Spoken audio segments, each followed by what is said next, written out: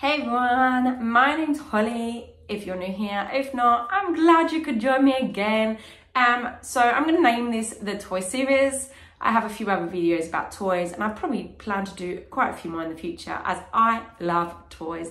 I'm a mum to two littles.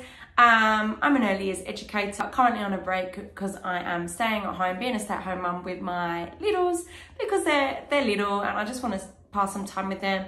Plus, I want to make sure I find the right job in the future, a job that I am going to enjoy, but also have the balance of being with my little ones too, because we know it is difficult looking after little ones and looking after yourself and then having to work on top of that.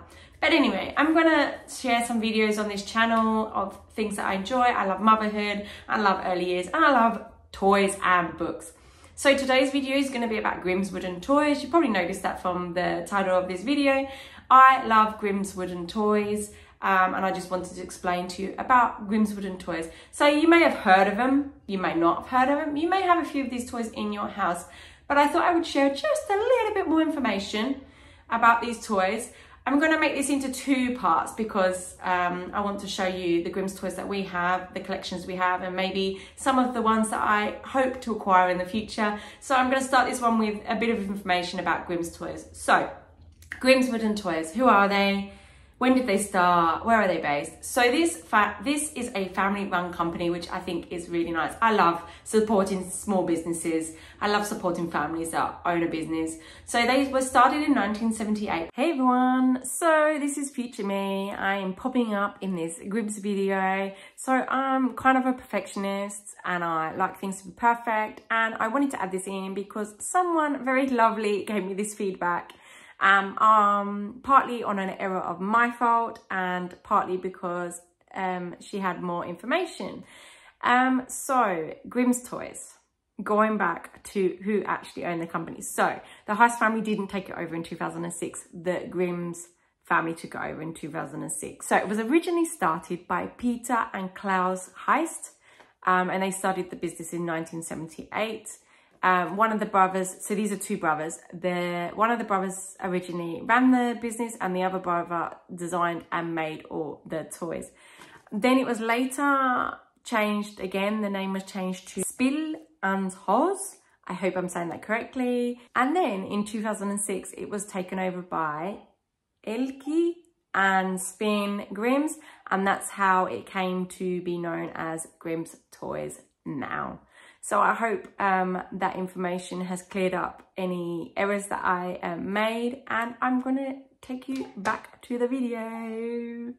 I also asked on their Instagram, I messaged them because I wanted to know what their very first toy was, because that was information I just couldn't find anywhere.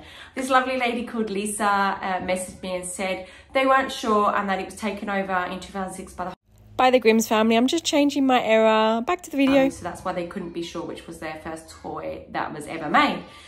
So the toys that were made when the Heist family took over was Otto the Elephant, the four elements, which is earth, water, air, and air, water, earth.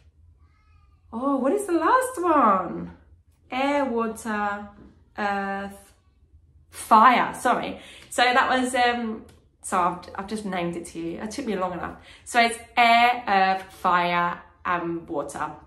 And they also had the medium rainbow, which we actually have actually. I love the rainbow. It's one of the most iconic toys from Grimm's. You quite often see it in the 12-piece, but we only have the 6-piece in medium. I love this. I would love to have a 12-piece rainbow, but they retail about 60 euros. So at the moment, that is out of our price range. I'm hoping in the future I will acquire it. I would love it for my little ones, but they may be too old when I'll be able to afford a bigger one. So it may end up coming down to me. But anyway, so yeah, this is the medium one. So those were the first. Per se, they could have been the first toys that were ever made by Grimm's family. When you do look for information, it does say either stacking toy or some blocks were the first toy they made. But as they follow the world of education, which is known as Steiner, the rainbow kind of started from there. So maybe that was their first toy, as that's the sort of educational background they have. And that's what they base their toys off. Who knows? No one will probably ever know what the first toy was, but at least we have an idea of what could have been the first toys. So yeah, that's about the company. It is based in Germany in the Swabian Alps. I hope I'm saying that right. I'm sorry if I'm not. Southwest Germany.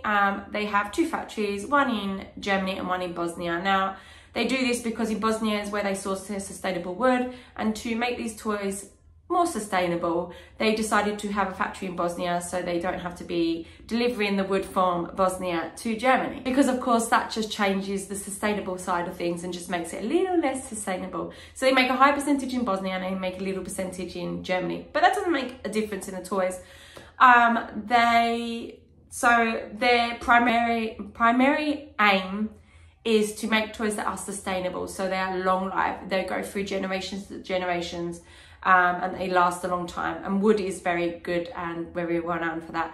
They pride themselves on making high-end, high-quality toys. Yes, they cost a little, but I feel that what you pay for these toys is definitely what they are worth. 100%. I cannot deny that. I love the fact that they have a good sustainable outlook. So did you know that 100% of their energy that they use in their factories is 100% green? 50% of that is solar powers that they have in their factories, and 50% of that is green energy, which I think is absolutely fabulous. I really like looking for toys that just have this like small value, small family value. I love that they have sustainable, and I also love they look after their workers. So not only that, you're paying for these toys because you're paying this sort of amount for the toys because they look after the workers. They offer their workers a job security. They give them extra social care.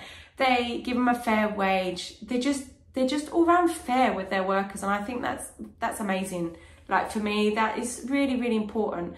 They don't, like nowadays, a lot of us are more aware that there is child labour in things that are made. I'm not going to say that 100% everything I do is the right thing.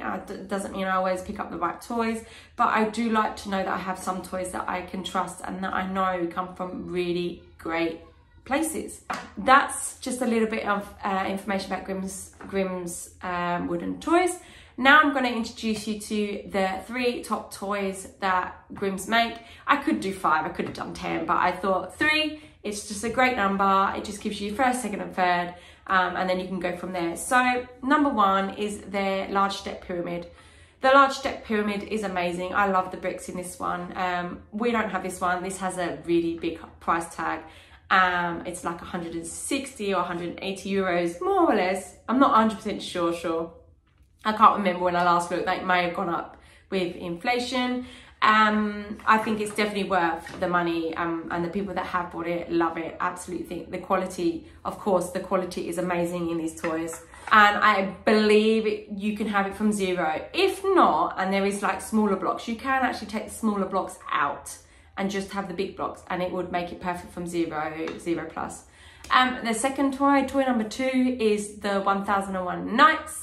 A lot of people like to pair this with the large step pyramid because of the curved pieces it has in it. It just seems to complete the large step pyramid. I don't have that one either. I don't know if I'm interested so much in that one. Maybe one day, but no, I tried to limit myself and try to find the ones that I think are going to be more versatile and more. I'm not saying that because all their toys are versatile, but I'm just trying to find the ones that I think I'm going to get more use in my house. And then last but not least, number 3, the third toy that is very popular is, of course, this rainbow. It's iconic for Grimm's. So this one comes in small, medium, and large. This is the medium, so you can get a kind of a gist. You can see it's quite big. You can do a lot with this one.